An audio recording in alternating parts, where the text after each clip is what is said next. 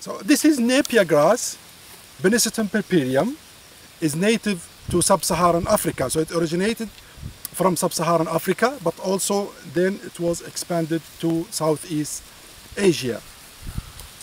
Now this grass is used mainly as a fodder for cut and carry system, and it's also good as a source for second generation energy. Now, why this crop is good for the future?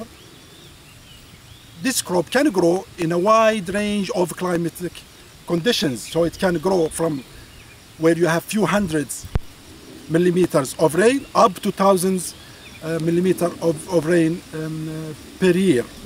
Now this crop is also good, very good in marginal lands, and it can give an average of yield of 40 to 50 hectares of dry matter per hectare per year. And it's also in the optimum conditions where there is enough water and there is enough fertilizer, it can give up to 80 ton per hectare per year of dry matter.